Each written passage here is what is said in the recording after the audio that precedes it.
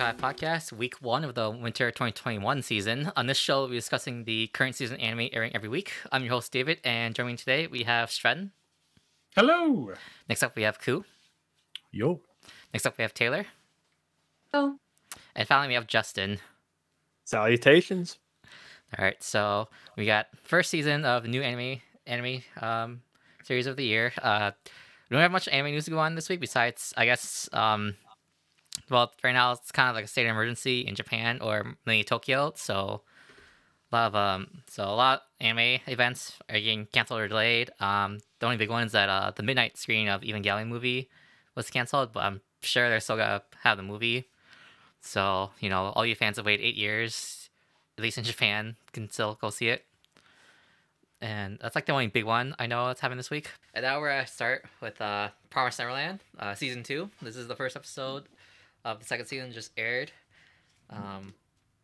So, like, going back off where the first season ended, we got the kids escaping from the orphanage, and then we go right into the action with like them getting chased by the beasts, and then we meet the two new characters that were introduced in this episode. And so they're setting up a lot of things for the upcoming season, but before we get into that, I'll just open the floor for anyone else who wants to give their thoughts, because I know you guys have a lot of things you want to say for Promised Neverland. Well, for all my Spanish speakers, me gusta mucho. Okay, that roughly translates to best show of all time. roughly. He's right. Okay? He's right. I'll confirm. Yep. I think it was a really strong episode from the get-go. We got the preview of that giant black beast just chase him down the forest, and then obviously they cut back to an earlier point. But I liked it a lot. Don't ever trust people with robes. That's my good old family value. So we'll see how these underground beasts turn out. But overall, I just thought it was a really strong episode. But you guys dig into some details. These kids are 12 years old, the oldest ones, right? Yep. This kid, like, they're solving things and deciphering Morse code. I've never been able to decipher the letter A in my life in Morse code, okay? They're 12. And 2, this kid Ray is outrunning a 10-foot beast. 2 of them for, like, who knows how far, like 3 miles or some shit. These kids are legit superhumans. Do like the fact of like how they animated Ray looking so exhausted at the end of that, though. I really like that they included that. Like he was dying, panting, and so it showed that he was running as hard as he possibly could. Yes, could a 12-year-old outrun those? No, but still, I like that they included it. And like, I don't really mind that they're supposed to be geniuses because they're basically raised to be that way. The thing I think that irks me is like, okay, so you can teach somebody to be book smart, I guess, but like when it comes to connecting different clues together and figuring out what's going on, like that takes a different type of intelligence that I would not think that they'd be wanting to teach these kids. And that even if they did, they're still really young. It's hard to put all of those like circumstantial evidence together of what's happening in their world the way that they're doing it, in my opinion. But I mean, who cares? The show's great. It was a great first episode. To Brian's point, I see what you're saying, but at the same time, we had so many distractions growing up.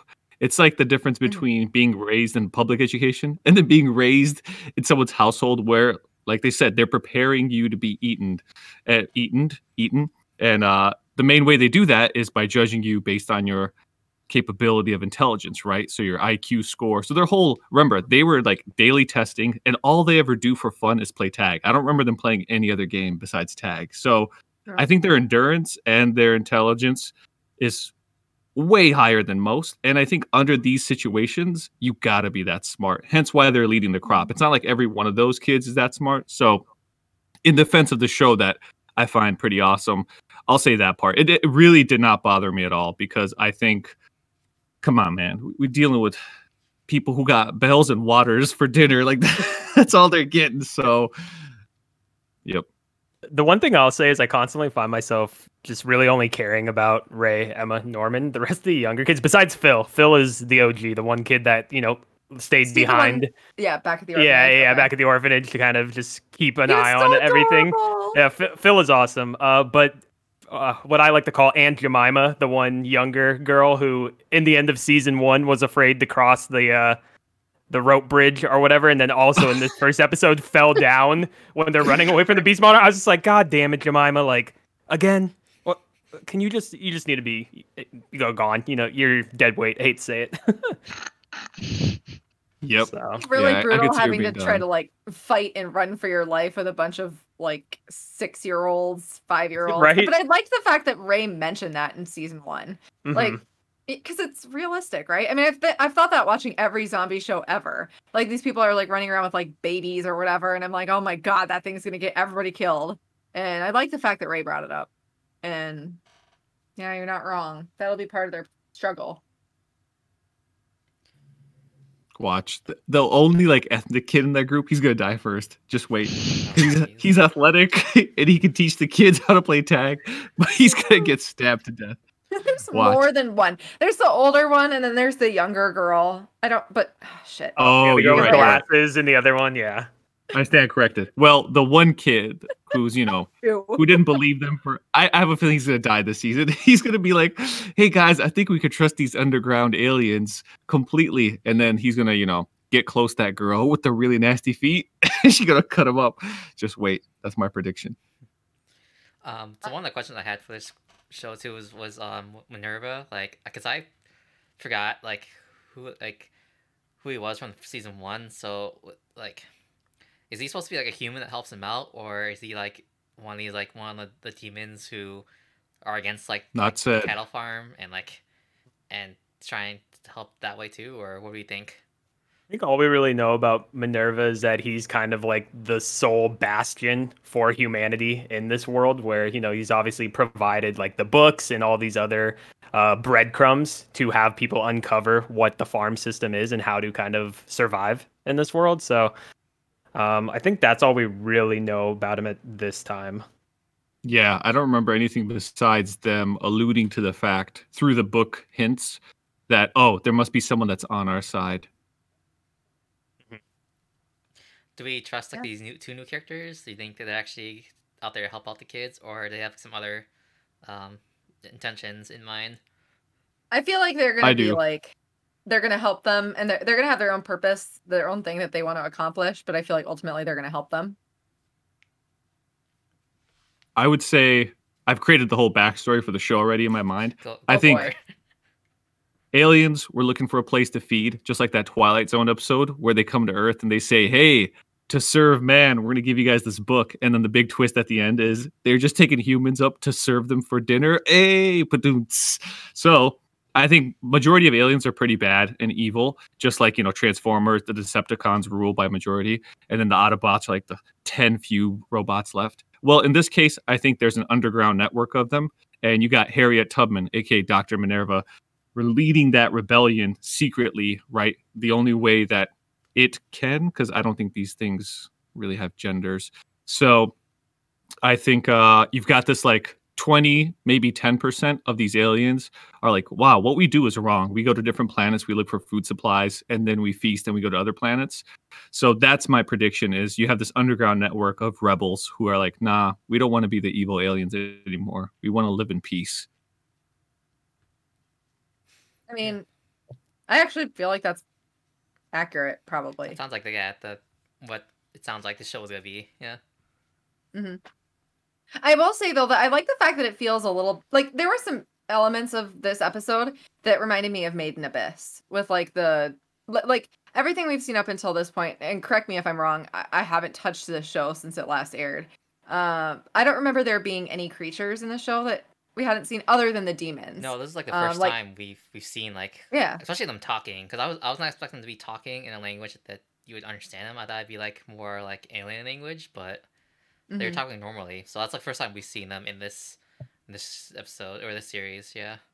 Yeah, there was that, but then it also just showed all of the local wildlife and plants and stuff like that, and it was obviously not something that exists here in our planet. So I thought that was kind of cool because it kind of turned it into an adventure thing for me as well, which I figured it would a little bit with them escaping, but it definitely gave me some Made in Abyss vibes that I liked a lot. True that. And I like how they weaved in them knowing about the plants through children's books. So Yeah. Dr. Minerva obviously planned out like how to feed information in a secretive way. And they're like, oh yeah, this is from that one story. This is the water plant. Yay, hoo-hoo. So I thought that was actually a really nice touch. And I agree with you. It does give me some Made in Abyss vibes. But I like it. I was terrified of what's going to happen to the story outside of the, kind of like Attack on Titan. When it went outside the wall, you're like, where is this going to go? I don't know. I like being in the wall. Take me back to the wall. So that's why I was like, and plus, as much of a villain as she was it Isabel or Isabella? Isabella. Right? Yeah. Isabella. Okay, thank you.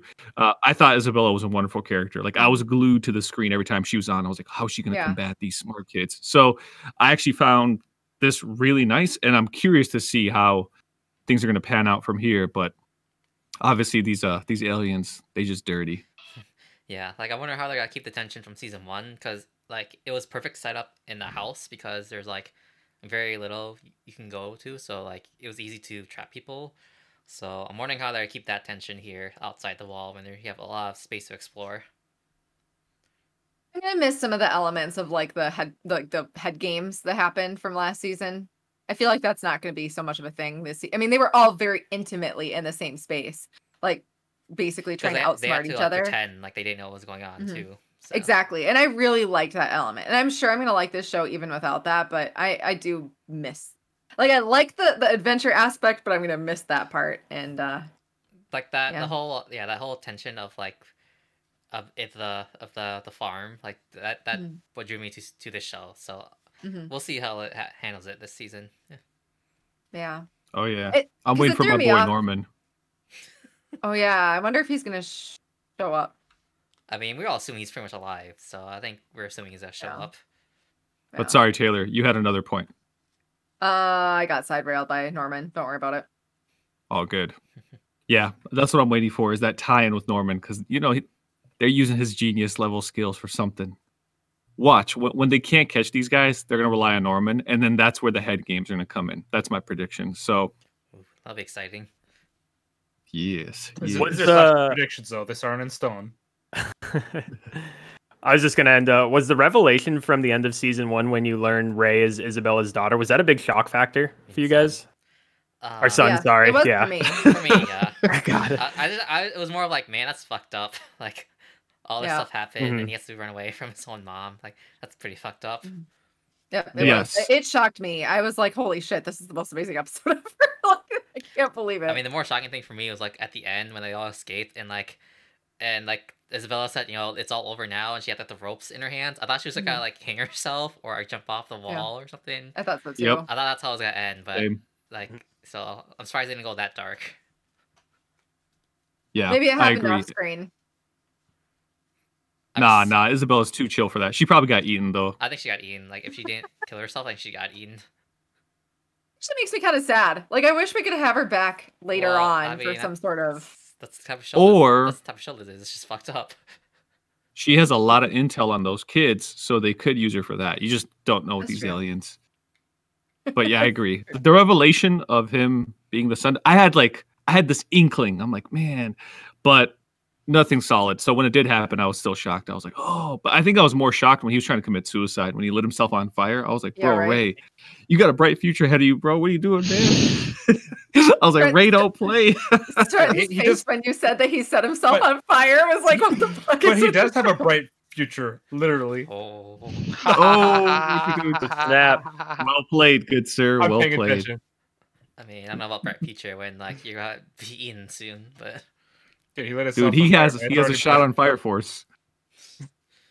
We don't talk about that here. Oh boy. Right how this show went, yes, he has a very good chance. But yeah, I think so. Overall, we had I'd say a really good first episode. Super excited to see what happens next. And yep, I'm down. Really following this series closely. So that's gonna be forgot. OP was fire. I love the OP. You know me. 80% of OPs I find generic. I really like the OP here. So really, I don't even kudos. remember it. I don't remember It did not hit with me. I like season 1 OP better. So yeah. Bro, you guys are scrubs. It's okay, Sasha. I know how you feel. As the one person who liked the new opening for Attack on Titan. I know how you feel. Touche. Oh, can I also add the ending of Promised Neverland. I really enjoyed it. That is I all. liked the ending. don't- Yep. I don't remember it either. I need to watch more. I need to hear it more before I can remember. I'll have to listen to it once you guys are done talking about it. So Yep, let's do I'll have it. to listen to it again. Yes, so that's gonna be it for Promised Neverland, and then move on to our next show. So we'll move on next to the first big show returning this season is ReZero, the second part 2 of the second season. So, it literally just kicked off right away, like right after the ending of part 1, right with like Otto and Subaru. So I don't know. It seems like it felt like this episode was mainly like more lore dump, and then just like and then nothing much happening. I don't know. What do you guys think? Subaru winning. I wouldn't call it just a lore dump. I think there was a lot of like progress going with this episode. Didn't you guys feel that same way as well? No. I think it was cool. I think, we see kind of Subaru getting that reality check from Otto that he much needed from kind of what he was trying to do before with his death and rebirth attempts. And, definitely as kind of to David's point, we saw, different lore drops, both with the kind of dynamic between Subaru and Roswell and kind of, with what Subaru's learned of his kind of background and history and his kind of play into the current effects. But no, I think we definitely saw a lot of good stuff, and we learned a lot about a lot of different characters in this first episode, which I think was great. I'd say like the information about Amelia was like the most important. So Definitely. that's why, especially since I don't know how much they mention her background in like the story. I guess what I've seen before, because a lot of what I know comes from the OVA, the Frozen thing, like where it was right after she got out, or she was. What was it? I don't know if she was actually frozen or no, she was frozen, but like after she got out, she was taking care of her village that was frozen. But like I think a lot of history, I'm pretty sure I probably read it on Reddit. It was probably spoilers because I don't remember much of it happening in the actual show. So from my memory, I don't remember them mentioning that much in the actual show itself. They might have maybe briefly mentioned it, but it wasn't really, it was just kind of glossed over. So I don't know if you guys remember seeing it or hearing it? I don't much from the original. Well, Yeah, I don't remember much either. That was stuck or something, but nothing specific at all. Yeah. Have you guys all watched the movie? The OVA? I watched the OVA. You did? Cool? No? No. Okay.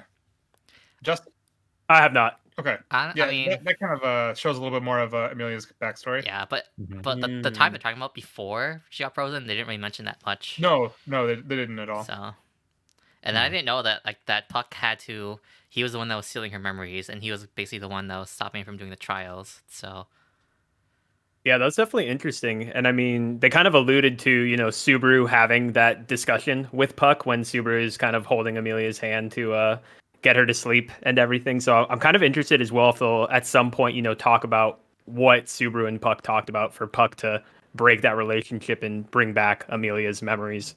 I'm sure they will. But R.I.P. Puck.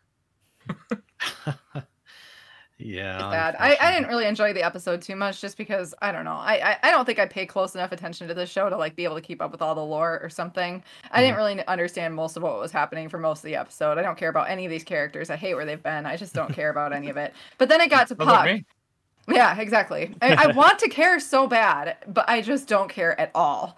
And then it got to the scene with Puck, and I think I actually did cry a little bit, like a tear or two. That made me very sad. And then Stratton was like talking through the thing, and I was like, "Shut up! This is the good part." way to go. Yikes. My bad. Yeah, I I definitely like got that. Otto, but that's it. Otto's definitely, stepping to the plate and showing like, hey, I'm here to help you out, and you need to rely on others a lot more. It's not just all on your shoulders at the end of the day, which I think is really great that they kind of continue to harp at that and see Subaru's growth from a human side. The thing for me, kind of to your point, Taylor, that like I just kind of find myself glossing over is like all the stuff in this episode when they were talking to is it Ryuzu, one of like the clones of like that crystal I know girl? who you're talking about. I forgot her name. I don't know her We'll call her name. Ryuzu. Yeah, Ryuzu yeah, sounds right. and they all, it's like there's like many copies, but 4 of them are like Four, the main like protectors or whatever. That whole part, I'm just like, okay, cool. Like, how is this? I know like we got a little bit more background into Garfield and why he's like afraid to leave the sanctuary, but Wait, that's why? still stuff for Why me. is he afraid? Well, we don't know if he's afraid, but there is a specific reason as to why he doesn't want to leave the sanctuary, but it has been told yet. Okay. Well, didn't they touch a bit upon like his mother and father, and just they didn't know if it's out of anger versus like sadness or something for like why he acts the way he does? But then only the outcast Ryuzu knows, and as of right now, we don't know what that exactly is. Okay. Right. So I think that's probably why he's so close to that specific one, and I don't think he really cares much for the other ones as much. Sorry, I just want to go back a little bit to Justin's point when he talks about how like where Otto was basically kind of saying like you have to rely on others. I feel like, and he also like, and Justin, I think you also mentioned too about how like they harp at the point at the same time. Like, it's getting annoying because it just feels like that's like a constant thing with Subaru. Is like he keeps forgetting this basic thing, and he's also it's just like whining about a lot, like those things as well. Where it just seems like, dude, we've been dealing with this since like the first 6 episodes, and it's still like a constant thing. Taylor kind of talked me a little bit into it, where basically it's like, well, this guy just constantly dies. Like, how would you feel? I was like, I don't know. See, I'm not there. At that point, I kind of feel like the story is kind of unfair to Subaru because, like, that is true. Yeah. Like he's trying his best. Like it's not like he's I don't know. He's not being selfish anymore. He's trying his best, but it just keeps like. The show just keeps shitting on him, so I feel kind of bad. I know you guys said that I was defending Reiner super hard that one episode, but that was not me defending somebody. If you want to see me defend somebody, it'll be Subaru. Like, I swear, this poor child. Yeah. I mean, and to be fair, I think we have to kind of remember that Subaru is kind of the embodiment of just human nature in general. You know, he is just like a kid, right? A teenager. And then he's going through all of this on his own. And he just recently broke out of his shell, trying to just put everything on his shoulders. And that's what Satelia wanted him to stop doing, right? To love himself more, you know, ask for help, just be more human in a sense. And then Otto's just kind of like reiterating that fact, which he just broke out of his shell. So maybe that's why it's getting a little bit too much to you, like kind of annoying how they're constantly repeating. But it's like he's also in a unique situation too, where like, he can't tell anyone how he feels besides Echidna. So like, well, I mean, that doesn't really stop you from asking others for help, right? Especially if you're constantly repeating the same cycle over and over. At that point, you would try something different, you know, i.e. ask for help. Right. Yeah. I mean, he's been trying, so like I don't blame him for like all of the loops he's gone through so far, because I feel like he's been trying everything so far. Right. Yeah. Right. It kind of makes me think of like, what did Subaru tell Otto when Otto at the beginning was just like, you know, tell me everything, and they kind of just, I think in the episode like they sit down with each other, but then they never allude to it. So it's like, what exactly, you know, if he can't tell Otto about his return from death ability, like, you know, how do you? That's one thing I think the show actually does well, though. I think they do come back to those, and they cover it well as well. Yeah, so that's what I'm assuming will happen. But again, it's just, you know, those questions in the back of your head of like, all right. Oh, yeah. And then to be fair, like that loophole is actually pretty easy to get over. Like you don't really have to worry about as much. Like, yeah, I can't tell you that I'm constantly being revived. I can just tell you, hey, this is what's going to happen. I need you to do this, this, and this. Just trust me. Very true. Right. Very true. If Otto is trying to be as helpful as he's trying to like push on the Subaru, then I'm sure he'll just listen to him and try to help out. Yeah, sure, but I mean at the same time, it's like Otto's he's just this random merchant that Subaru met like how many I don't know how long ago. So it's like I don't know how much you can really trust someone with like this secret that you can't tell anyone else. So right, I think he's trustworthy. He's trustworthy now, but it's like coming from Subaru's perspective, like you just met the guy, like this random merchant that you've seen, and especially like you see him in loops since like the White Whale arc. So like you don't. I guess he's lost track of how many times he's met him or what even is their relationship, depending on what loop they're in. No, if things go bad, he can just himself, and then just take out. You forget about the one loop where he actually got Otto to confess that he thought of him as his best friend. So I think from that point on, that's when he trusted Otto more. I don't remember that. I guess it is hard keeping track. I do remember of these that loops, now that you mentioned it. That was a sweet part. I'm glad you mentioned that. So I remember. That's basically the point of the bromance that occurred between Otto and Subaru, because I think it was Otto was able to rescue Subaru from being locked up in the in that chamber or whatever in the ruins, and then after that he sacrificed himself so that Subaru can live. And then I think, like I said, it was either that loop or a different loop. But then he announced that, hey, I've always thought of you as my best friend. You can trust me. And then from that point on, that's when he started to look at Otto at a different light. So, yeah, it is completely different than what you guys are thinking of, I think. Mm-hmm. And then the thing that kind of surprised me at the end was the fact that it seems like Otto has some kind of powers as well. Like he's able to kind of disappear and reappear. I don't know if that's just part of the mist or if that's just the animation. Oh, But at the very end there, like Otto was able to put his hand on the back of Garfield, and then when Garfield looked behind him, like Otto wasn't there, and he was actually on the like other end of the room. So yeah, that was weird. I noticed that too. Yeah, so it's it feels definitely like more to Otto than meets the eye. right. Yeah, he's not just some like some low Transformers. merchant who has no powers. So it'll be interesting to see how it plays out. okay. That part I wasn't paying attention to. So yeah. Same. You got to, man. You gotta solve the mystery. You gotta look at I know, look at all these things. You gotta analyze, enhance, zoom. You know, Yeah, a few things I you have to start up, and then I'll get invested into the show again. I'm sure. just like I'm just really into the lore. Like I'm super like entranced in the lore, so I want to like I'm just thinking about a lot of things in like the background, not exact necessarily what's happening right now. So well, you can be the one to carry us then, David. no, that's Ku right now. We need a sidebar. You and Ku. Ku is carrying harder now. I don't Just give a what- fuck about the lore. What I want Oh, is them to the stay lore is friends, like- right? That's what I want. I care more. How do we get there? I care more about the lore than the characters. so So far from Rem, it's like we need to get back there. Yeah, we need to get back to Been that. too no. long. So yes, yeah. I'm like I care more about the lores and the characters at this point. So- So Justin, what is your thoughts on ReZero? Is it hype for you or just meh? Oh, it's definitely hype. Okay, Like, all right. So you it's- three can carry. Yeah, I'm definitely very interested in Amelia's background even more now that we kind of got that, little nugget of how she was frozen in the forest with her, like temporary family or whatever that she was with, and then we saw the one like small image of like her mother or what is believed to be Yeah, her mother there, but Awful. I don't know. I'm just interested more of like, I assume, or I think that like Amelia was the one that caused everybody being frozen, but for whatever reason does not remember it. Yeah. Because it almost seemed like his mom or Amelia's mom figure was trying to say like, oh, I'm sorry or whatever. Like, it's not your fault. So it just kind of seemed like a cover-up tactic to like, pull away blame from Amelia yeah, I can see as a that. child. I'm sorry, Justin. Did you say that you saw the movie or no? No, I didn't. Okay, you should watch it's a lot of kind of like Amelia backstory. Okay, definitely do that. And then just one final thing about ReZero, it's like the way that this episode started, like you can definitely tell that they meant for a full 2 seasons, and That's what Taylor said. like Yep. I wish at this point I wish they were. I know it was already delayed because it's supposed to air in spring because of COVID, but now I wish it was just like delayed the first part to fall and just continue straight. Like I guess they had like advertising or some other like contracts, like broadcasting contracts or whatever, but just from like an airing perspective, it was not a good thing to like display like this.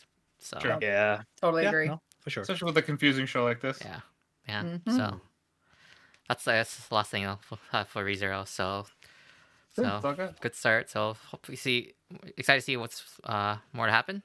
We're moving next to Higurashi. Because Oh man, after New Year's break, we got going right back in the show, and I like how the first like 5 minutes of this episode is basically everything that happened that like Ku thought like that said was answers, gonna happen. baby, answers, We don't baby. have That's to what I'm talk talking about about. it anymore. That was like I don't know.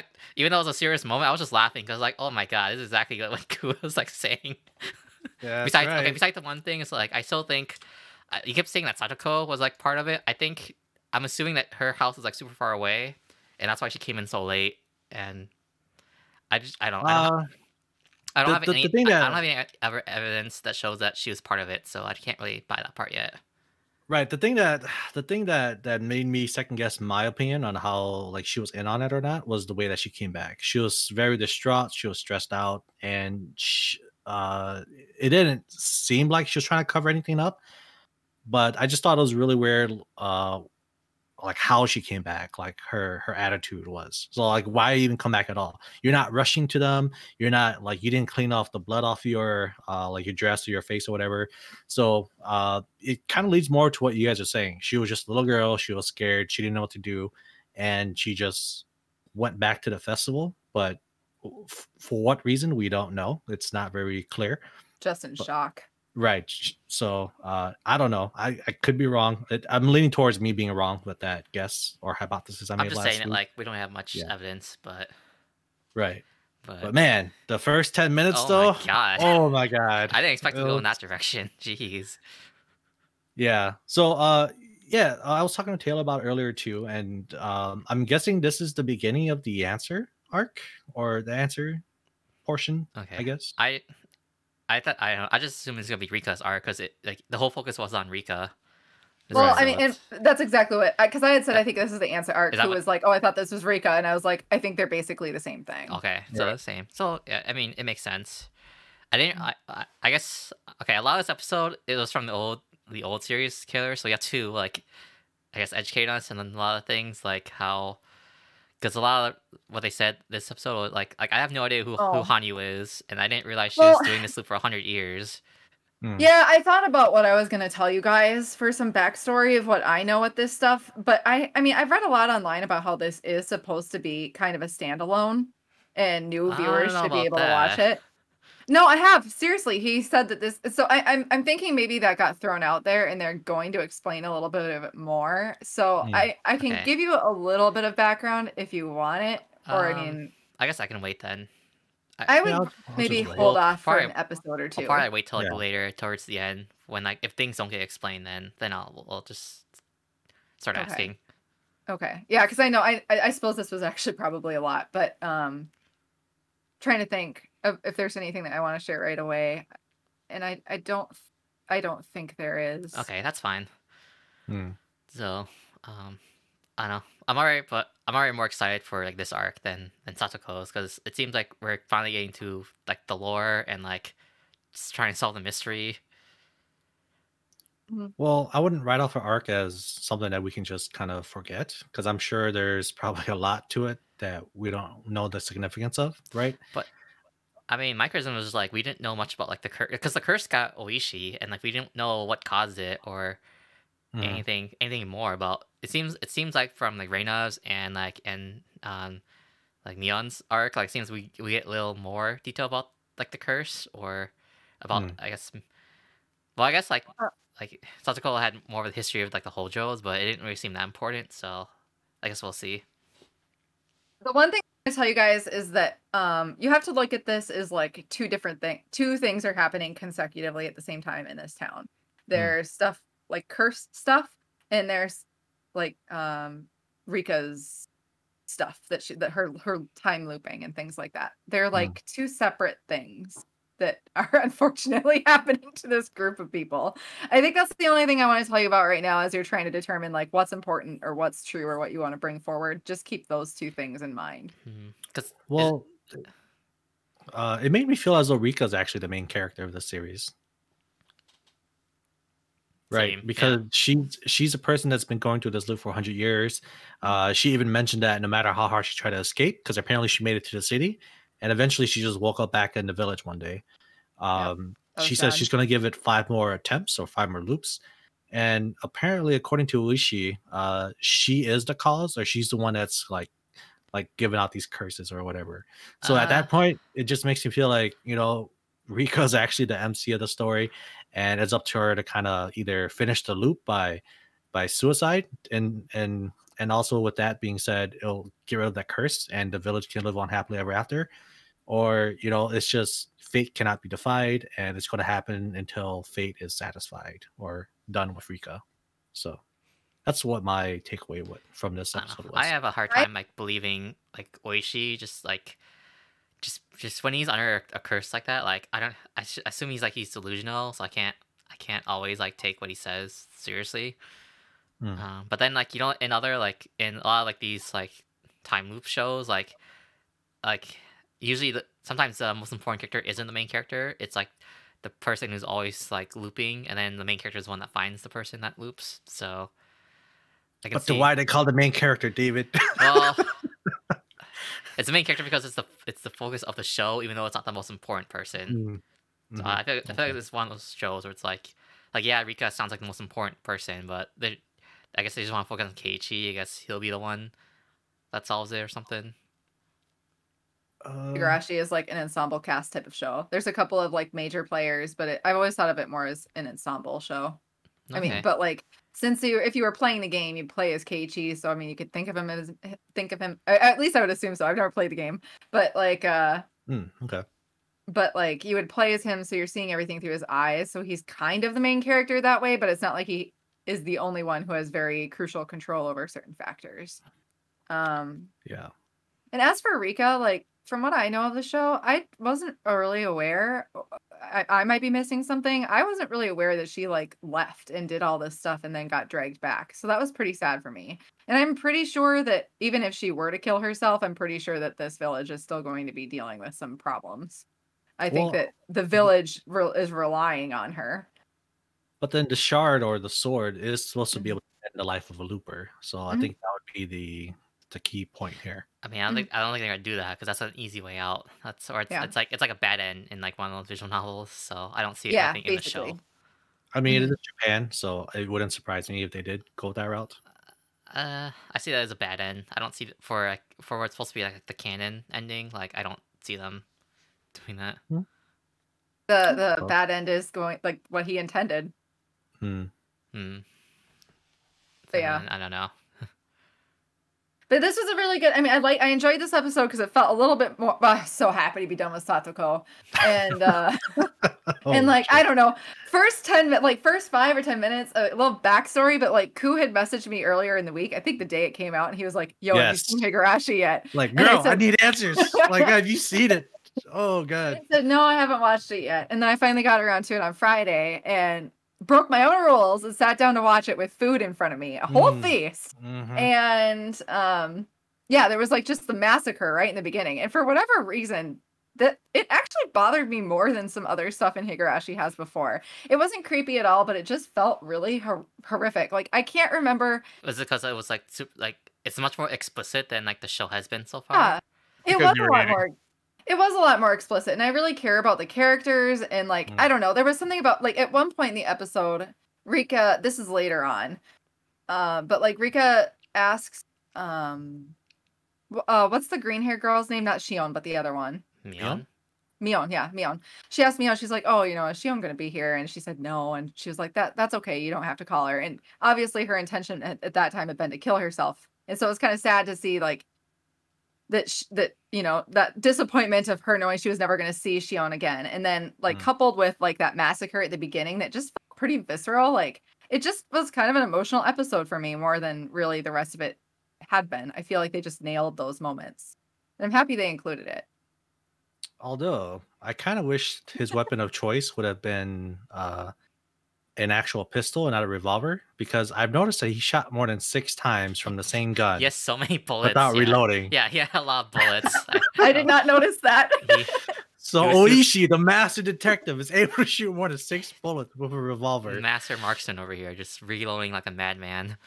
Yeah, because in my head, I'm just like, okay, they're gonna rush the guy, right? He clearly has a revolver. After 6 shots, they're just gonna go up, gang up on the guy. Actually, what threw me off was Mion. Like she had the toy gun in that satchel, or whatever. I thought that was a real one. I was like, why did you not bring that out and use it? I was like, wait, it's probably a toy, not like an actual real gun. So that threw me off. Yeah, sadly. Oh man, but when Shion died, ooh, I was just so sad. Sad too. So sad. Yeah. Well. But yeah, no, I thought it was a pretty damn good episode. Answers a lot of things, but now it gives you more questions. Yeah. And now we have to wait and see what the remaining 5 loops are going to be. And apparently it's not just a one episode arc. There's going to be a part 2 of this arc as well. So I guess they're still going to focus I on wasn't Rika. expecting to be one episode. I was expecting to be I don't know. I was expecting to be. I don't know if it is Rika's arc, but I'm just expecting to be a full arc, at least 4 or 5 episodes. Well, she did say she's going to give it 5 more loops. So I thought that when she mentioned that, she was going to reset the world somehow, and then you start with loop 1. Either that, or this is going to be the start of loop 1. Yeah. Of 5 attempts. Maybe we'll see. So that's why I was a little confused, but it's I mean, it'll be fine. If this is truly the answer arc or Rika's arc, it'll give us more to work with. And I'm okay with that too. So, yeah, Last thing I want to say is the Rika's like mature voice finally makes sense when she says that she's been looping for 100 years, and I guess like she already left the village. Assuming she was either a teenager or adult when she left the village and had to come back or got transported back. So that all finally makes sense, and we're starting to see her throw away the facade of like that little kid that doesn't know anything, even though she still has to pretend for everyone. But yeah, that's all. Yeah, I had for this is Higurashi. So yeah. Is Hanya like her friend, spirit friend, whatever? Was she in the original show as well, or is this like a completely new character? No, she was in the original. Oh, okay. She's part of Higurashi lore. she's like, because they call it the cotton thing that they The Cotton Drifting Festival. yeah, that's the Hanyu. The cotton is the Hanyu, isn't it? Is that what they call it? I have no idea. Okay, I don't know either. I'll have to check that out later. So that's fine. Yep. So that's gonna be it for Higurashi, and then we have a bunch of other shows. I guess we can start with Beastars if you guys want to talk about Beastars. Oh yeah. So, dude, I feel so bad for Legoshi, bro. Like he did. I don't know if you guys, Taylor, did you watch season 1? Yes. No. Yes, I watched it. Oh, okay, sorry, you cut out. But yeah, so like Legoshi does all this for Haru, right? Like for the girl that he loves. They go back to school. They just continue their school life, and apparently they're still not dating, even though Legoshi thought that they were an item. And Haru's kind of ashamed to be seen around with Legoshi because he's kind of a carnivore, and it's just a really odd couple, right? A bunny and a wolf. So apparently they've been kind of just having their own secret interactions, and it feels like Haru still has a thing or a crush for Lewis, who supposedly disappeared after all of that too. And I don't remember exactly what happened to him at the end of season 1, but he kind of just nonchalantly comes back to school and quits. So I guess he's gonna have his own backstory as well as to what was going on. But yeah, Legoshi is just getting shitted on so hard in episode 1. I feel kind of bad for the guy. But I thought it was pretty good opening, a good way to open up the season. But what did you think, Taylor?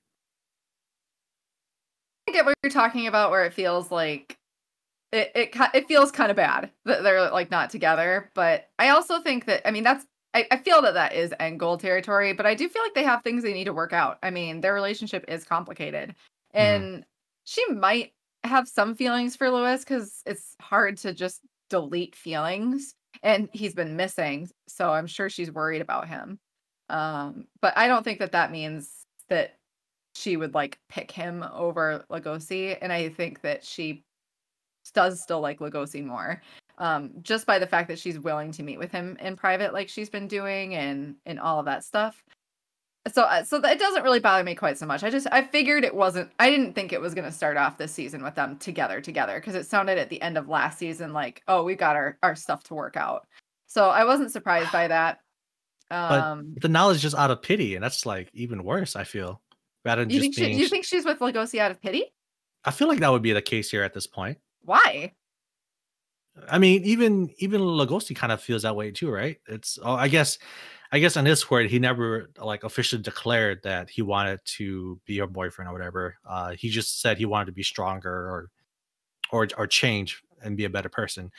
But I don't know. I feel like at this point, if you're hiding a guy, like you don't even have to claim that you're a couple. Just be okay and willing to be out in the open together, right? So that even she mentioned herself, even if they were to start off small rumors about them, like who cares, right? Like I care for you as a person. I have nothing to be ashamed of, especially for all that you've done for me. Like I shouldn't be ashamed of this. But the way that she's acting and how she said things to Legoshi, I feel as though she's kind of just hanging around with him more in the open, or like in like having these meetings. Like it's out of pity. So that's why I feel so bad for the guy. I think there's something going on that we're not sure of, something that's going on like in her life or her social life or whatever. Because I mean, at the end of last season, it seemed like she definitely reciprocated his feelings. I mean, did she chase after him up that stairwell, or did she run away upset after she saw him on stage with that other female wolf, and then he ran after her? Do you remember?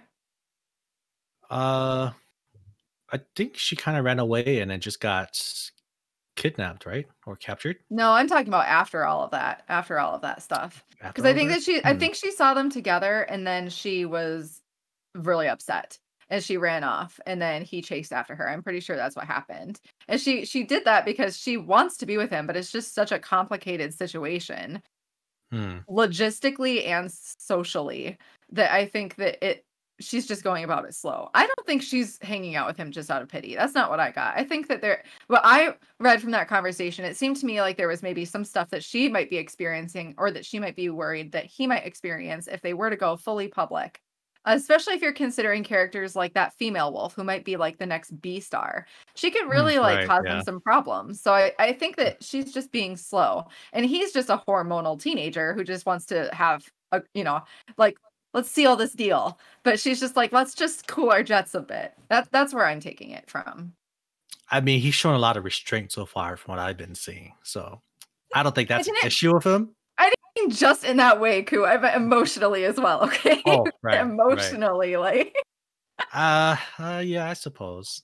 And then with Lewis, I think at the end of last season, I don't think we know exactly what he went to do. The last I recall is that the mayor had come up to him and said, and basically like given him like the real lowdown of what's actually happening in this society and how people are supposed to interact and, why he basically shouldn't go after the girl, Haru.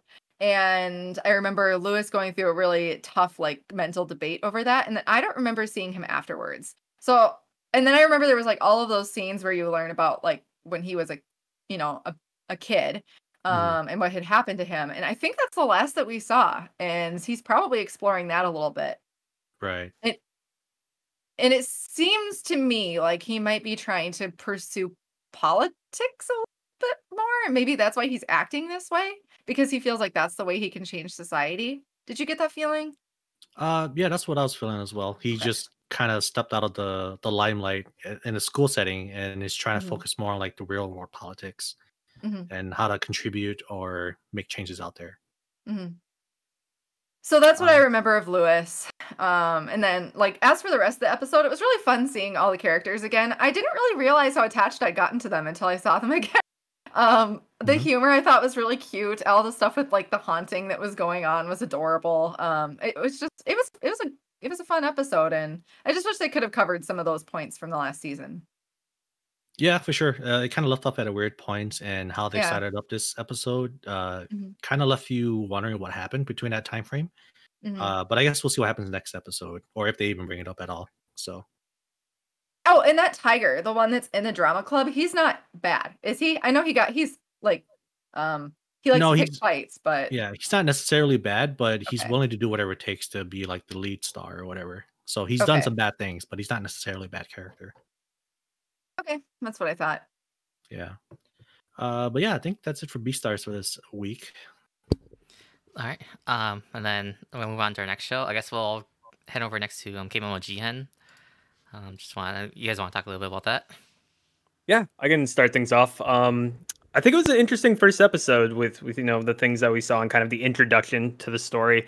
I guess taking this step back, it is kind of one of those trope-esque shows of demons and yokai and kind of this focus or element of exorcism. But I think the way that they introduced, the setting and the characters that we see in Kemono Jihen was really well done. And for me, the thing that really kind of first drew me into the show, since this is one of, the newer original shows for this season, was just the fact that the main character has Tanjiro's eye style. I literally thought it was just like a variant version of Tanjiro. And I was just like, okay, more Demon Slayer-esque looking characters, I'm in. So I'm really excited for the characters that I think we're going to learn about. And I think if the characters end up being flat, then that's something that may turn a lot of people away or from the success of the show. I don't know, Taylor, do you have any thoughts about this first episode? I totally agree with you about the characters falling flat kind of thing. I'm one of those people that like yokai shows, supernatural shows. Like I am the intended audience for those types of things. I'll watch them all and I'll never get bored because that's just what I like. But I agree with you that this one could be possibly kind of tropey. And from what I've seen of the characters so far, other than the detective that shows up in this episode, they're kind of flat. I mean, they're pretty stereotypical. There's nothing special. I mean, it's episode 1. It's just set up, so it's nothing I would find too concerning yet, personally.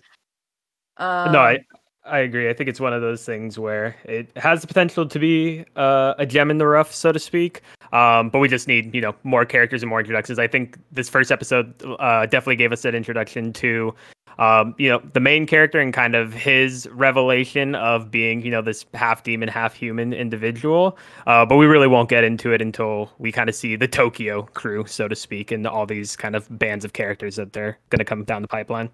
Is this show is there action, or is it setting up to be an action show, or is it more about the lore or the world? There was action, yeah, but it wasn't that nice looking. Okay. Yeah, In my opinion. it's a show where I'd say the animation and the art style isn't gonna blow you away or anything. It's kind of just run of the mill average. I think again, it's really gonna be the characters. They're gonna sell it. Just looking at a lot of different promotional images and stuff, it looks like there's a lot of unique potential characters that have either different type of exercising or yokai-esque abilities that we'll learn about. To me, that it might be willing to get a little bit gritty too. I mean, this first episode was kind of like that. You see the flashback of when the main character, forgot his name already. Sorry, I'm terrible with names. But they talk about how his brother had accidentally killed him when they were younger, and the brother didn't know that there was something off with him until he saw him bleeding something white instead of red, and he ran away. Or just the fight scene, the way that the yokai characters are illustrated, how they're drawn, their design, just it seems like it's going to be a little bit edgier. Even the fact that the mom who'd taken the main character in and had still raised him, I think, for most of his life, she had hired the detective to kill him because she thought he was the one that was killing these monsters, killing the animals around the area, which I mean, that's pretty fucked up. So I'm hoping that it will be a little bit on the darker edge, stay on the darker edge of things, but we'll see. I feel like it's going to be a mixture, and hopefully they mix the comedy with the the darker side of the show fairly well. Would be comedy?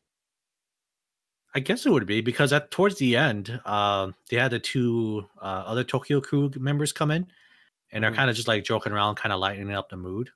And then it was kind of comedic at when the detective revealed that he was also the fox or the tanuki or whatever. Yeah, so I feel like they're trying to throw in some comedy with this as well. True. So it won't be as dark or sinister as we think it'd be, but from what I've seen so far, it seems to be doing okay. I think at this point it just depends on the way they take the characters and if the personality pulls through or not.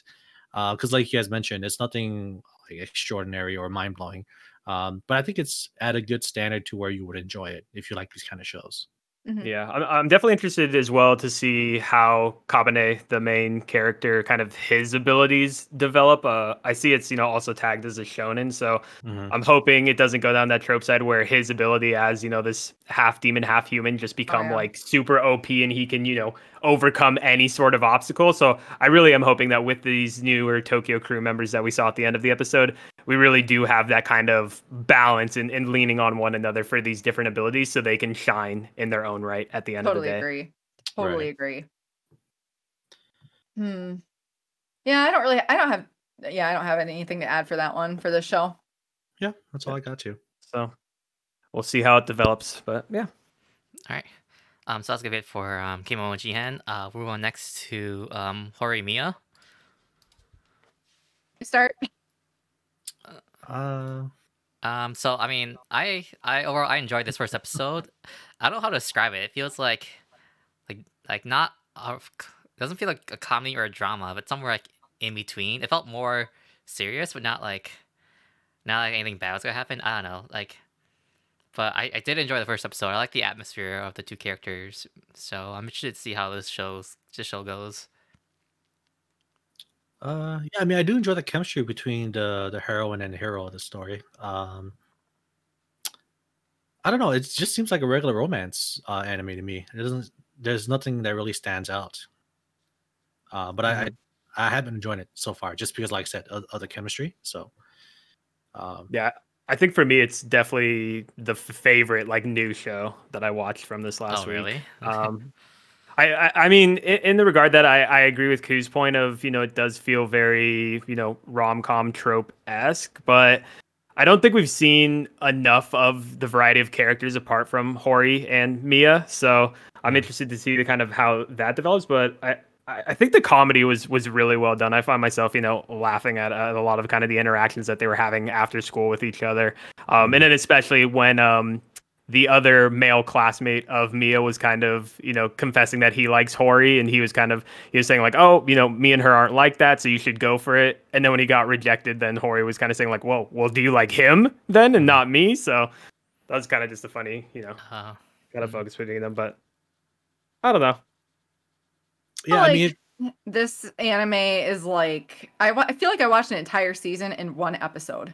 Like, because like basically I'm so used from the very few romance ones that I've seen. It feels like you go a whole season or two or however much there is with them like dodging around each other, and then there might be something akin to a confession at the end. Like it's just so much struggle to even like get anywhere near that point. And then in this one, they didn't outright confess to each other or anything, but I feel like they are both like, hey, you like me, right? Yeah, I like you too. I feel like they were definitely at that point. We already had the rival love interest come in and get shot down and be cool with it by the end of this episode. What else? Like you might be mistaken it though, because I think she was referring to the fact that, did you think I only allowed you to be around me out of pity and not like as an actual friend? I don't think it's due to love interest, but I think she was mad at the fact that he thought that they weren't like actual friends, or that she actually hated the guy and he just she let him be around him out of pity. So I don't think it's been clear cut as like them confessing their love to each other, even though you as an audience feel that they are attracted to each other. That could be true. I mean, yeah. Even if that was true, it still just feels like more things happened in this episode than normally happen in most romance stuff that I've seen. Oh yeah. For yeah, like definitely a whole escalated season. super quick. Yeah. Like we already had a montage scene in the first episode. Like, when does that ever happen? I don't know. That's right. There wasn't there? Yes. So I was just so confused the whole time. Like, wait, what's the point? Is the point of this really just that he has piercings and we're just gonna and like, tattoos? Tattoos. I was gonna say, can't forget those tattoos. tattoos. Which is fine. I'm behind that. I love the guy. Like he looks great. 100% in. Yeah, I suppose. Like a lot of people in Japan freak out over a high school kid having piercing tattoos. So I can get that. I definitely love the aloofness of Mia as a character, where like you're saying with the tattoos, the piercing, it's all kind of things that he was saying he just did as a spur of the moment type of thing. And then even the scene, when Hori has to go to the student council meeting, so Mia has to go and get the eggs from the supermarket in her place. So yeah, I don't know. I think if the comedy's done really well, then I'm all for it. Yeah, I definitely like Mia. Like I guess I was dreading that he was gonna be like those asshole like cold-hearted type of characters, and it's like the reverse. So I'm really glad. I like his character a lot. So. Yeah, I agree with you, David. I was scared that he was going to be like that too, so I was pleasantly surprised. Because that's the way all the summaries like make it sound like he's just like this like mysterious guy that no one knows about. Ooh, what does he do after school?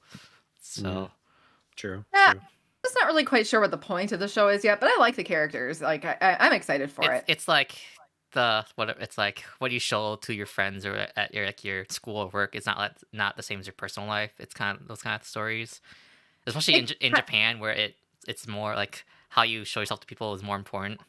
So it confuses me, especially with like Hori, because she's basically still the same person. Like she looks the same. I mean, they try to make it sound like she looks different because she puts her hair up. Like, okay, but she looks the same. She acts the same. She just has like responsibilities like everybody else that she does at home. There's literally nothing about her that's different. But they're like, I feel like they're just trying to like push these super generic, like tiny things.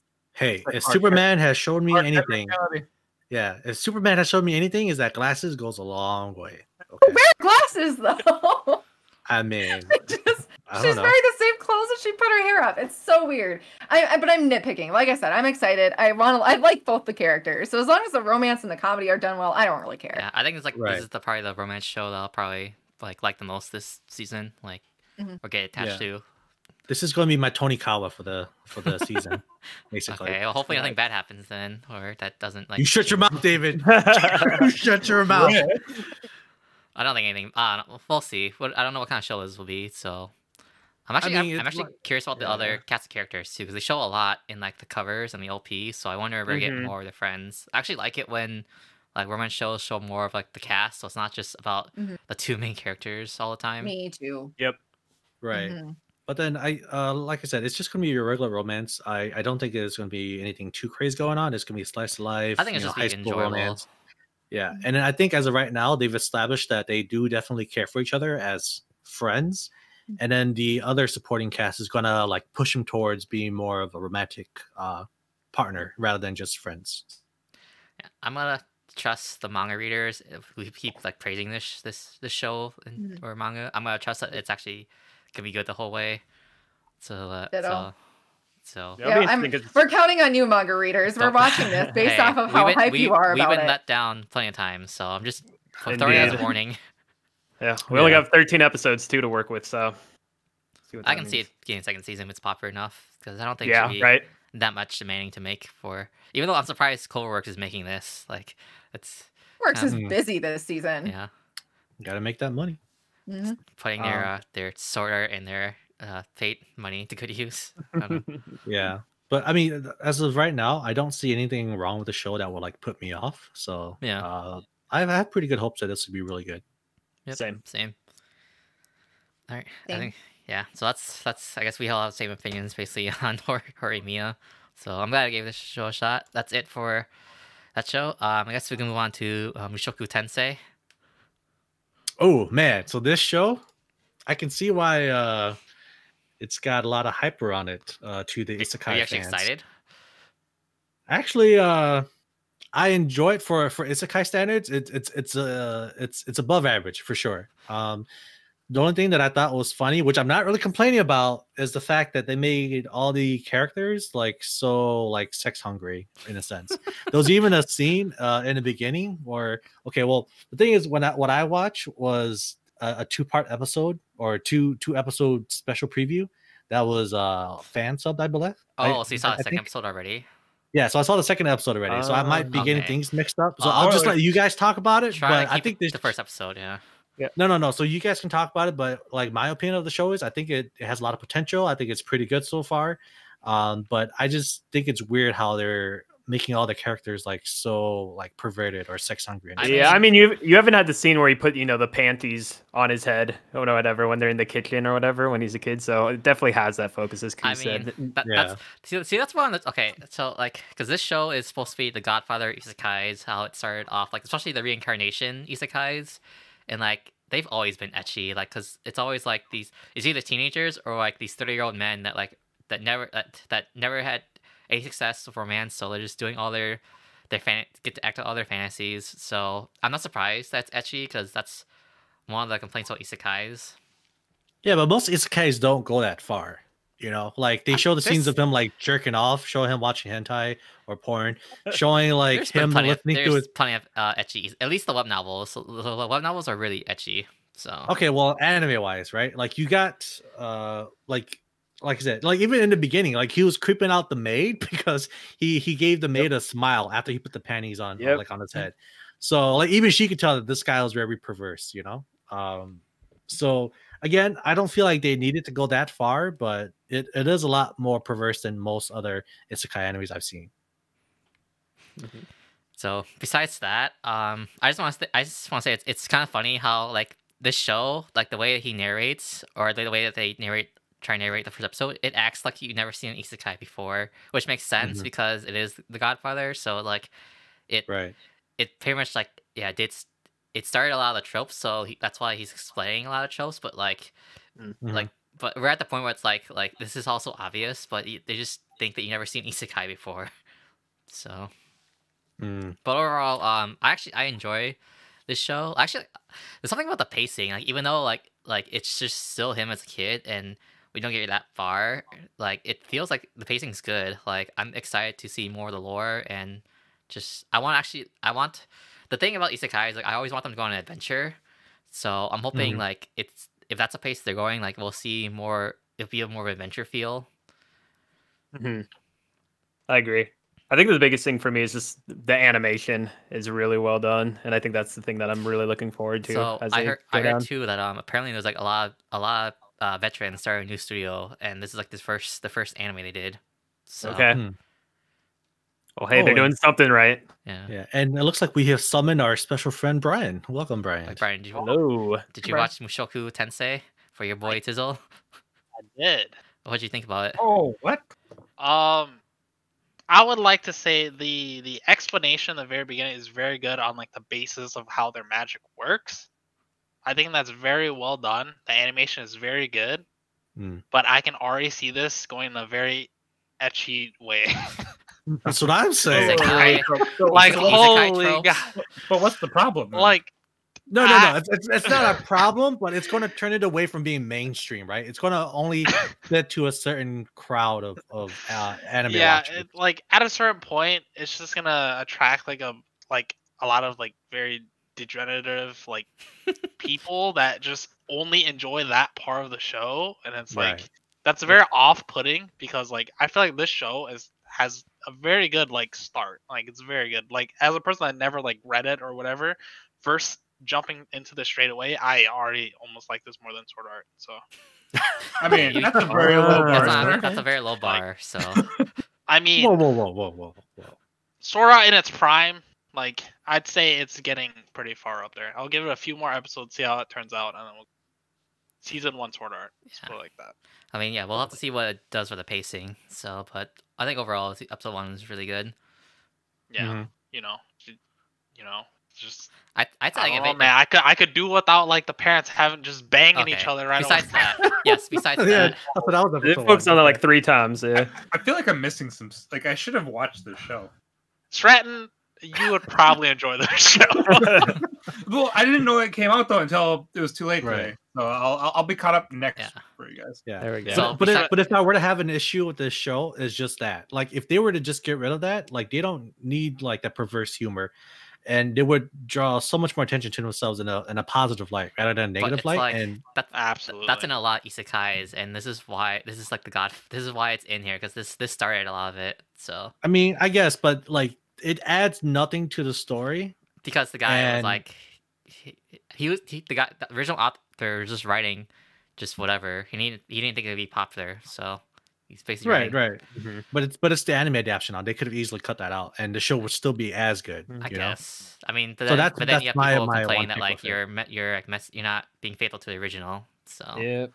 there's always those people. I mean, Attack you're on not Titan. wrong, but I also heard like from Andy Tizzle, whatever you want to call him. I heard that this could go like 2 ways.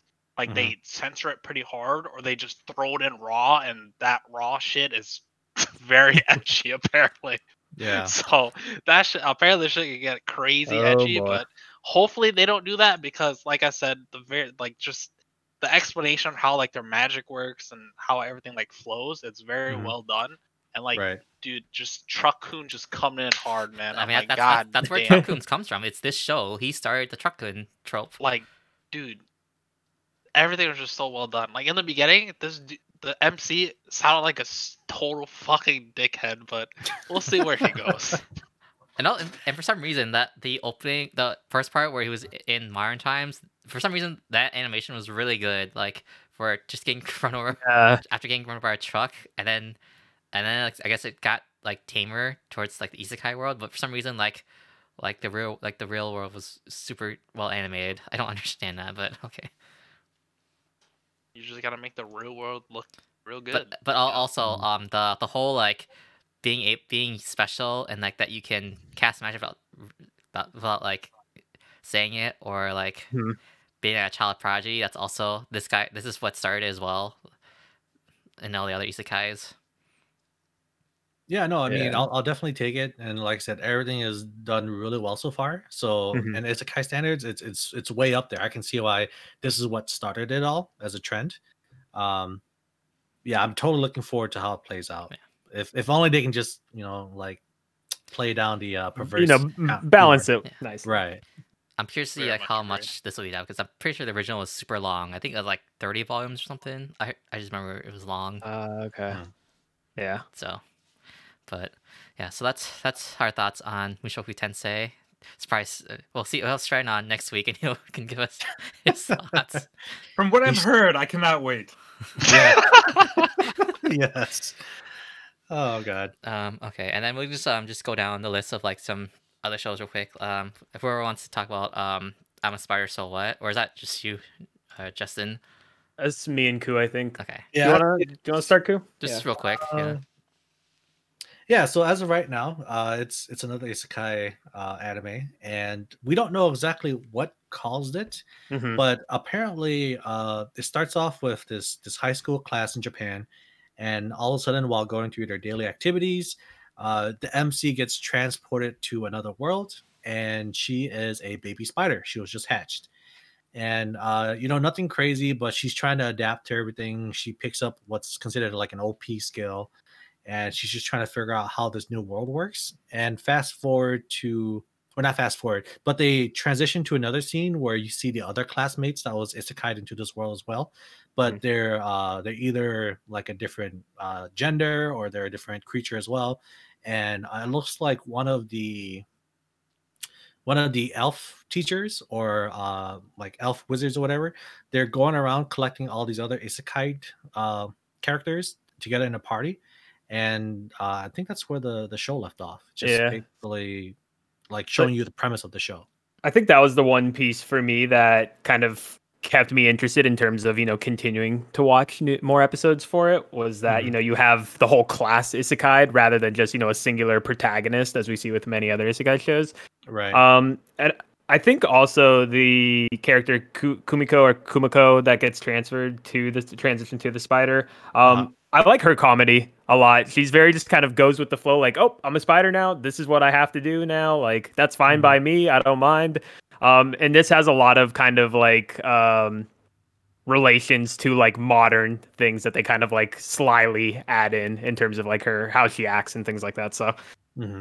So there wasn't any kind of like when she actually turned into the spider, she's not just like, what kind of garbage is this? She just kind of went with it. Not really. It really just transitioned. It's like, okay, I'm a spider. Cool. Yeah. Fuck it. Let's go. Yeah, exactly. I mean, that's the title trend. So I'm a Spider. The original, Yeah, I suppose. The original title is yeah. Kumo. What was it? Kumo Desuka or whatever. Or Yep. And Yeah. Kumo means spider, so that's why her name's Kumoko, like spider child. That's what it means. Okay. Makes sense. Makes sense. Yeah. Although the selection of music for the opening and end credits, very questionable. The ending was very interesting. It was long too. I don't know if that's just going to be the normal ending, but that was definitely longer than usual ending song. Are the opening good or bad then? It's up to you. Yeah, you have to experience it for yourself. We cannot. All right. I cannot be. I just want to say to Justin that there's also been plenty of other isekais where the whole class has been transported, so it's not just the show. So again, these tropes, man. Yeah, so I don't know if you've ever seen this anime. I think it's like a year old or so, but it's called like World's Weakest to Strongest. Oh no, haven't. Yeah, so it's basically a whole class gets isekai as well, but basically they transport it over as like like how they were in the original world. And then one guy gets betrayed by his classmate. He gets he's obviously the weakest guy of his classmates, and then he somehow survives the trap or whatever, and then he slowly builds himself up to get stronger due to some like crazy mineral or resource that he was able to come across. And he's a super buff character, and he slowly starts to meet up with his classmates again to figure out how to get back to the normal world. Got it. So in comparison to this, I do want to say it's not as comedic. It's a more serious isekai, I'd say, with a lot more ecchi elements to it as well. But yeah, if I had to like compare the two, I'd say I've liked the start of the other one better than this one. But I do appreciate that they're trying to come off as like a comedic isekai anime. So I guess time will tell us if we like it or not. Is it worth checking out possibly? Or if you like isekais, I would definitely check it out. I mean, I've only read part of a little bit of the web novel, and it's just like it just seems like more lighthearted, where it's just like her going and just eating everything. So yeah, I'll definitely give it a shot and see how you like it, but it's not for everyone. I'll give you that. Yeah, I'm kind of interested to see like how Kumiko if and when she meets the other group, like how is that interaction going to work at all? Because like she's just a tiny spider, and then everybody else is either like this bigger animal or just gender swapped. So it's like complete opposite. Well, the little blue Changes. dragon that was with the guy, I guess that since there is a person that turned into a creature, it wouldn't surprise them as much, as long as they're not afraid of spiders. I'm assuming, right? And then based on what what you see in the opening episodes, apparently there's either 3 or 4 other mini spiders that she meets up with, so she might not be the only one in her class that's transformed into a spider. True. Yeah, unless that's just like different personalities, just that's just her different personality showing up in the opening or end scene. But yeah, I don't know. It's I don't have a lot of high hopes for it, but since it's an Isekai anime, I'll probably watch it just because. Yeah. Okay. So yeah, I'll see how the movie goes. Yeah. So that's our other Isekai for this season's Mama Spider So What. And then I guess I'll talk a little bit about Bamtir Tomozaki. Like basically pro gamer, basically their version of Smash. He's like the best Smash player in the world or Japan, whatever. But he's just a loser. But the second best Smash player, doesn't like that. He's just a loser in real life, and he's trying to help him out. So basically, he's a loser, but he's trying. So I'll give it a shot. No, he's not trying. He gave up because life is a trash tier game. Well, he's trying now because he has someone to help him out. So. Dude, I was actually really disappointed. Like that was the girl, that was the person. I was actually hoping it was going to be somebody else. Like who? Like what's wrong with the character? I don't know, anybody else. Like somebody else. It's just like, it's just like. Well, you don't like her, like her personality, changing, it's kind of or like the typical thing. I don't know, where it's just like you see like the main chick, she acts like all like, like a typical kind of. So like I mean, this show it's basically for like. The shut-ins and like all the other people in Japan who have trouble making friends and like just stick to anime and games. So it's mainly for them. So hopefully this will show like a positive message, just to like don't be a shut-in. Yeah, it does. If you try hard enough, you too can get a girlfriend by the end of the school year. I was kind of hoping for more of a triangle, though. I mean, it might get there. It's only first episode, so. I mean, I guess, but. Which it kind of cut. Which I'm hoping it doesn't. I don't want a triangle strand. Really? I don't know. I want to be focused on because the whole goal is like him to stop being a loser, and if you add a triangle, it's just unnecessary, love triangle in there. All right, fine. All right, he's. But I think it's gotta be a triangle now that you mention it. So. Gotta have the shipping battles. The one true pair. Okay. I just think it's unnecessary. Okay, I agree. Yeah, he basically we're watching this for him to do better. Okay. No, but because people like you, Strand, who demand there be a triangle, there will be one. Actually, to be fair, I actually normally hate triangles, but for some reason I was actually disappointed. It was the same girl. That was the one we've already saw. Like we've already seen. I was for some reason hoping for another one, and apparently I guess I wanted a triangle. I don't know. I didn't even know it. I think there's 5 girls that was showcased in the end credit scene. So a pentagon is what we're looking at here, apparently. Dude, but if anyone, I'm voting for the blue hair chick because blue hair. I don't really see them like part of it as like is even being like part of like a harbor. I just assume that she's like her friends, and he's just I hope it's like the route like she's just trying to help him like actually like be comfortable talking to girls, not necessarily like trying to romance any of them. Yeah, it's one of those. It just feels like none of them can really even get close to MC. I think that's why maybe I was like wanting or kind of hoping it was gonna be somebody else. So it would feel like somebody could get closer to that triangle, I guess. But it just feels like how they're setting it up, like that next person for the triangle is so distant. So that's he's distant to all of them except for this one. The only thing that they have in common is the fact that they're both Smash players. Yes, they respect each other. Well. Yeah. That's the one thing I want to say about Smash in this world. Like, it's so unrealistic that they would have a good ranking system, and a chat system to talk to people in a Nintendo Online game. That's the most realistic part of the show. But the real part is, are any of them even good at Smash? They're the best. What are you talking about? I mean, according to this game, he seems pretty good. Okay, but that's all. But Nintendo standards, good one. Ranking system, perfect connection, good one. Being able to chat with people you just play online too, that's funny. I don't know. So yeah, so I don't know. I don't have much thoughts about this. Like, hopefully, I don't know. I'm just gonna see how it goes, and Honestly, hopefully the guy stops being a loser and like gets well, I think like, that's the point. I'm sure he'll get out of his loser and state. hopefully whoever needs to hear this, like, can take advice from it too.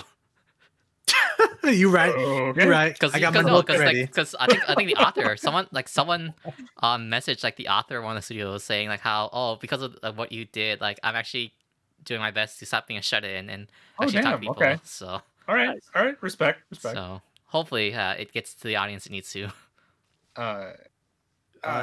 Yeah, for sure. Go ahead, Justin. Sorry, I think we've kind of been overpowering this section, but if you have anything else. No, I think we're good. Okay. It was like another really quick thing with like the like this was the first show I think this season I watched where I felt like okay, this is a possible drop for me. But then again, it's been an early I guess like early season so far that there's like half my shows that I haven't watched yet. Well, it's gonna be crowded soon, There so you go. probably I can see you dropping it. Yeah. To be fair, We'll Sven, see. you don't need this, so you're more than fine to leave the Hey, show. but I was there. So, That's all that matters. Right. I was there. But no, Yeah. I mean, no, we'll see. I'll give it like, I'll honestly probably give it to at least half the season, I think. Half? Oh my god. Okay. Well, because I want to like the MC, so we'll see. But I'm gonna be very like, I don't know. I'm just disappointed on the Man, waifus. just like Koo and like Rent a Girlfriend, man. You guys commit so hard to these shows. I know, right? No. First off, all right, Rent a Girlfriend actually had a lot of like context that we needed to go over. Right, there was a lot of things going on with Rent a Girlfriend. With this, however, you obviously know that everything's staged and it's not as realistic as Rent a Girlfriend. But I don't know if I call That- Rent a Girlfriend realistic either, but it's so realistic. Okay. What are you talking about? okay. It has some realistic parts, but Okay. But there's not as much tension as there was in Rent a No, Girlfriend. it's right? not. Thank God, because I don't So- need attention. Oh I don't man. know, man. The tension was just I we don't had need a it. No. buffoon for an MC. Right. But yeah, I don't know. We'll see. We'll see. So that's just our thoughts for bottom tier Tomozaki, because Bottom tier. we've all been bottom tier at Yes. one point, Yes, this just happens to be a bottom tier anime. and then God damn it! And then if anyone wants to bring up, I don't know who watched Skate, but you guys want to talk about how good it looks? Sure, I mean- it looks so nice. Yeah, it's very pretty. I think it's one of those shows, I think, like you guys were saying in last week's podcast, where if you're not into skateboarding, it's really kind of a tough sell in terms of, what they're trying to focus on. Like, it's definitely very stylized in that sense, where there's kind of this underground circuit of what they call S races. But I at the end of the day, the people that I think are going to stick with it are, one, those who just, are hard fans of Bones as an animation studio, but also those who kind of like their pretty boy characters at the end of the day. I hate to say it, but a lot of the characters are just pretty boys, and they're just like over the top, like super lavish type of individuals that have really no business to skateboard in terms of when you think of like what a skateboarder may look like or what they kind of represent. But I think that's one of the other draws. It's just such a complete polar opposite. So But we'll see Justin, where it goes. These are skaters Yeah. in Japan, though. True. I want to know who got the building rights to like wipe out half a mountain to build this obnoxious, S arena. That Thing. Like, No, what it's- is this? It's an abandoned cave mine, guys. Come on, abandoned cave mine. That is true. Yeah.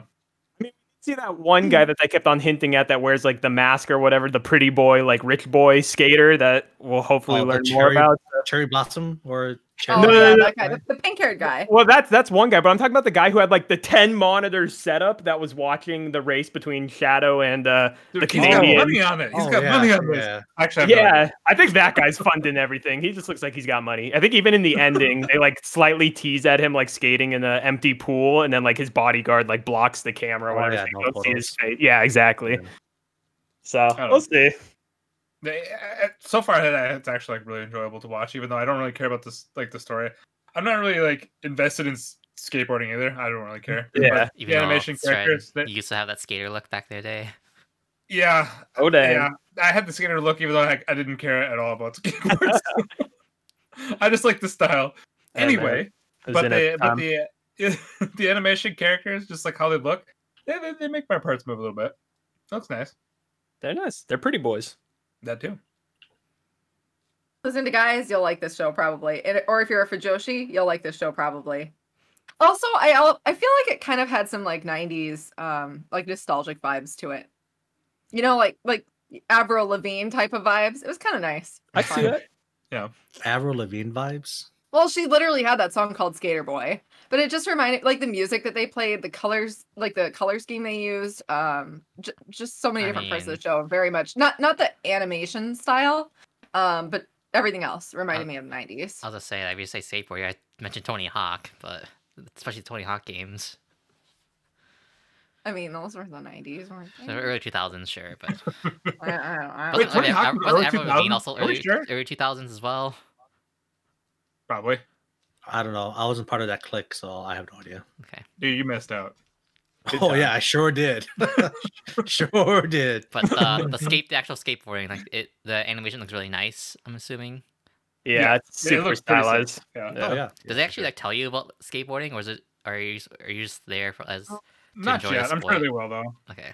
Yeah, I might go into it later. Are Well, they there's a community- are they all athletes? Are they trying to show like this rookie who's learning it for the first time or whatever? I mean, they're as much of an athlete as you can see a skateboarder be. yeah. But there is a Canadian snowboarder. Okay. Well, and I was Yeah. just gonna say too, like I don't know how much they're gonna get into the like actual logistics of skateboarding because they were comparing snowboarding to skateboarding pretty hard. I've done neither, so I can't comment, but I really feel like they're not the same type of thing. Yeah, that's the one point I really didn't like. Like, there's definitely Yeah. those similarities, but to the point of how good they made Langa or That whatever guy, his name yeah. is just Mhm. it was absurd. It's like that would not possible. But hey, I'll go with it. I'll give it to you. Mm-hmm. All right. So I guess that's it for Skate. And then the only other show I just want to talk lastly is Dr. Ramune. I think Ku is the only one who watched it as well. Oh, yeah, I guess so. I guess like short like summary is just basically people have problems. It's usually like I guess supernatural, where like because this first episode was about this girl who kept crying like different condiments, like kept crying like mayonnaise and soy sauce. Yeah. But really, it's because like she was a child actress and like her mom kept forcing her to work when she didn't want to, and then her mom just got greedy and like lost like the important things in life, whatever. So it's very like episodic in that regards, and so I don't know. Yeah, to be honest with you, I thought it was gonna be more of a serious, kind of a darker that's what I themed thought show. too, but it's much more lighthearted. But this show is completely just going off of like the comedic effect. I don't think we can ever take any of these episodes seriously. Like they even showed the preview of the next episode, and yeah. I guess I won't give it away, but it's pretty damn funny. Goddamn that preview! I thought Yeah. I thought this was gonna be like a darker show. I thought it was gonna be more romance, like about couples and like trying to ask people out. Romance. Because they said like the feelings in your heart, whatever. I thought it meant like romance. But Oh, it was more yeah. general emotions. So Okay. Yeah, no, I didn't interpret it that way, but yeah, I just thought it meant that, as long as there is like the human heart, right? Like there's always going to be these diseases or things that will be there, and then for people to solve those, that's where these occultist doctors come in. So yeah, yeah, I thought it was gonna be more of a serious kind of mystery / thriller type. that's of what I was hoping anime it would show. be. Yeah. Yeah, but I mean, I guess with a name like Dr. Ramune, you can't really expect it to be dark, right? It's obviously something. I was hoping it have some elements, Ten but words. it wasn't Yeah. there. So I mean, maybe I'll keep watching it, but this might be one of them I drop. So Yeah, I know for sure. With everything that's going to pop up, I think it just chose a bad time to air itself. I think if it was last season or maybe next season, I'll probably give it more time, but I don't think it's worthwhile to keep up with it.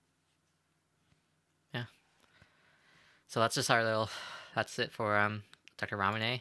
And then Stren, do you want me to end it right now, or should I just jump right into Promised Neverland, and do you want to cut that in the episode or what?